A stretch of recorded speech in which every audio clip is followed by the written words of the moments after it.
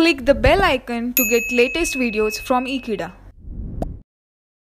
Hello friends, today we are going to study about the differences between two of the most important water softening processes. Now when I say water softening processes, I take hard water and then convert that hard water into soft water.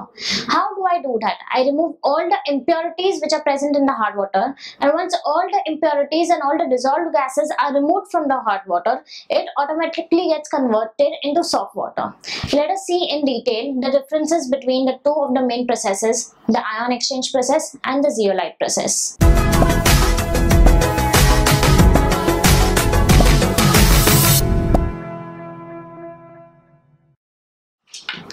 Ion exchange process, zeolite process. This process can produce softened water with residual hardness ranging of 0 to 2 ppm. Now when I'm talking about 2 ppm, it is 2 parts per million.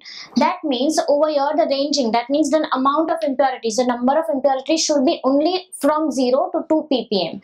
Whereas in zeolite process, this process soften water with residual hardness ranging of 0 to 15 ppm. So where the zeolite process can do more than the ion exchange process. The second point states that the resultant water is suitable for all types of boilers, especially high pressure boilers. Over here there is no restriction as compared to the boilers. Now there are different kinds of boilers. These different kinds of boilers may have different kinds of pressure in it depending on the devices which are installed in it and depending on the mechanism it has. Well, ion exchange process is suitable for all kinds of boilers, especially suited for the pressure boilers. But when it comes to zeolite process, the resultant water is not suitable for use in high pressure boilers.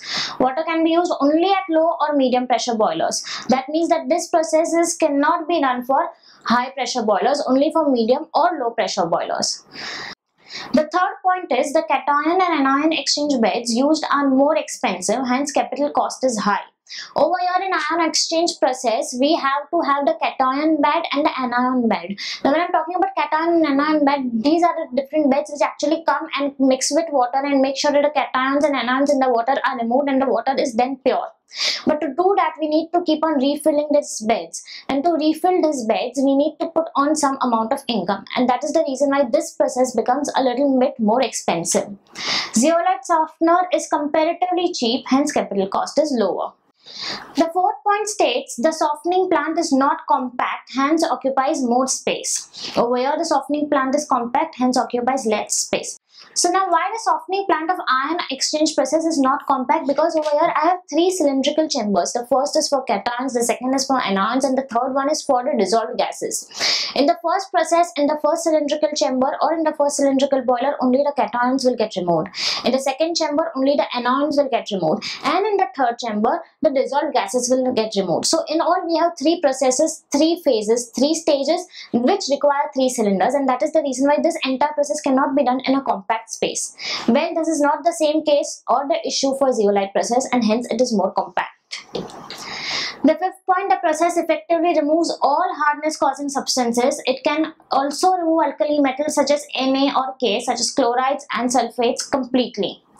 This process can remove only Ca plus 2, Mg plus 2, Fe plus 2 or M plus 2 ions. Hence often water contains salts like NaCl, NaH, CO3, Na2SO4 etc. in dissolved form. So what happens in ion exchange process? As I said, it has all three phases. One is for cation, second is for anion, and third is for dissolved gases. So when I'm talking about cations, how will they remove the cations? They'll first break the salts and then remove the cations. Again in the second phase or in the second cylinder, they will break the salts and then they'll remove the anions. And whatever remains now in the water which goes to the third phase or which goes to the third cylinder is only dissolved gases which are present in water, which are also removed in the third phase. So the water which comes out of this entire process is nothing but purified water which does not contain any kind of salts, cationic or anionic particles, neither dissolved gases. But that is not the same with zeolite or permitite process. Now what happens in the zeolite process is they just add a zeolite to it. Now when they add a zeolite and a coagulant into the water, the zeolite will try and react with as many impurities as possible, but we cannot guarantee that all the impurities will get mixed with the zeolite and then get removed. There are certain salts which do not get mixed at all and they are still there in the water.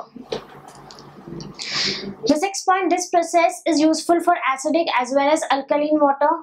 This process is not useful for highly acidic water as acids affect zeolite bed because zeolite gets dissolved in it. Soft deionized water does not cause caustic embrittlement in boilers as it is free from Na plus ions. Soft water is not suitable for boilers due to the presence of NaHCO3. We all know that in the zeolite process there are certain kind of salts. In this point we studied there are NaCl, NaHCO3, Na2CO3, all of them are present. So because of that the boilers may get affected, but over here there is nothing there, there is nothing present. There is soft water which is extremely pure, and that is the reason why there is no embrittlement or cracking of the boilers. The boilers do not get degraded in the quality. So in this session we studied the difference between the ion exchange process and the zeolite permatite process. Thank you so much for watching this video. Stay tuned to Ekeeda and subscribe to Ekeeda.